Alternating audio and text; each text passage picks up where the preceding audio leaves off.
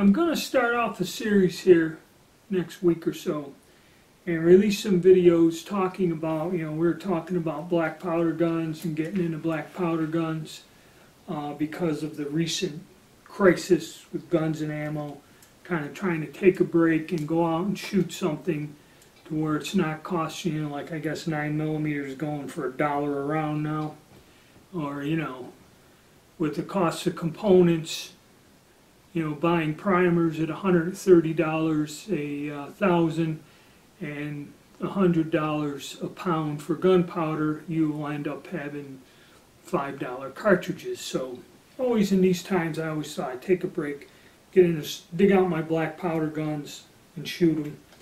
And even that's at a disadvantage. Cap and ball revolvers are sold out everywhere. You can't get caps, and black powder is hard to find. So, but anyway, I figured I'd press on. Plus the weather's horrible and I can't get out and do any casting or shooting anyway. So I'm going to make some videos and we're going to cover things revolving around the black powder pistols from the Civil War, but a lot of the content and the techniques will be helpful with any type of replica black powder firearm. So what I'm going to cover in this series, kind of go over, first of all, is powder handling black powder. Talk about that a little bit. And I don't use black powder substitute, but, and I know a lot of people do because you can go to the store and you can still find it. That's the only powder on the shelf. But I've never used it. I don't want to get into using it. I like using the black powder, kind of keeping it original. That's my feeling on it. And I know for some people it's a pain, but I will glance over it. But any questions pertaining to substitutes, I don't use them. Okay? So powder handling is the first thing. Then we're going to go into how you can create something to pre-charge or get pre-measured loads for your gun. We'll start off with something simple and use a very inexpensive technique or method to weigh out the powder charges. Like on a day like today when it's raining, you can sit down, weigh out your charges and put them in a reusable container of some sort, and I'll give you some suggestions. And there are a lot of different ideas and people do different things, but you can very easily do it. Pre-measure your powder, and in that way when you go to the range, it can go with a revolver. With a revolver it's easy because you're loading 6 at a time, so this is a time saver, but you can do it even with a rifle, a single shot rifle. And there are several commercial things that they make for hunters that you put in a container, your pre-measured charge, and that one out in the field. We'll cover that. We'll cover some ideas on some simple things there. Then we're going to go into, well, if that's a good idea, let's get historically accurate and correct and make an actual combustible cartridge. Okay? In other words, roll a little paper tube, put some powder in there, and then seal it all up, and then you got a little cartridge like they had back in the old days to load. And that has so many different ways of doing it, and there's so many videos out there. I'm going to attempt it with just a round ball.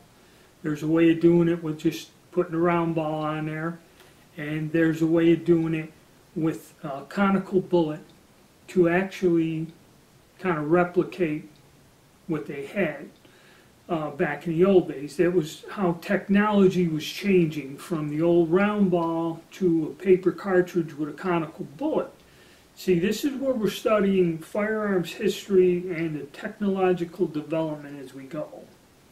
Okay, so once we get into where we start making the paper cartridges, this is where a whole bunch of videos are going to come up. I'll go over books like this and instructions, how you can make the tools to do this. You need some very basic, simple tools to form the cartridges. You can buy pre-made stuff. Okay, where in other words, where the guy gives you an instruction sheet, there's a video out there, you can make the cartridges with a pre-made tool. They're all fairly simple things to do. So once we start making the cartridges or the paper tubes, you have to have the correct bullet. And like I said, you could either put just a round ball on it, or you have to have a kind of a specialized conical bullet. And there are bullet molds, there are custom bullet molds that have been made, and I'll make a thing about the bullet mold and the company that does it, that are exact replicas of, with a guy that collected the bullets, they're exact duplicates of what was produced back during the Civil War. Exactly. And then you can make a period correct, historically correct paper cartridge with the correct bullet.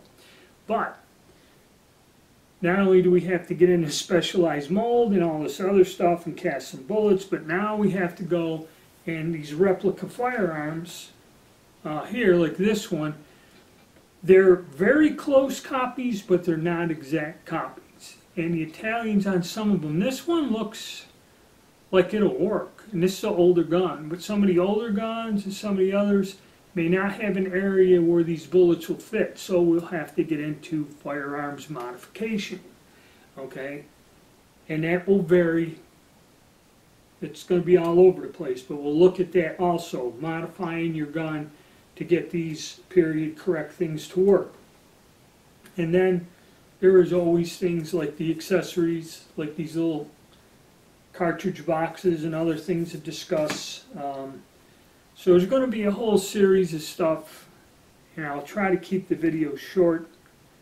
That seems to help when I get more views, and try to go in some sort of order, because I'm going to try to get some stuff done this weekend and build up, because when I get my dental work done, I probably won't be able to talk for a while, at least a few days or more. So I won't be making any videos.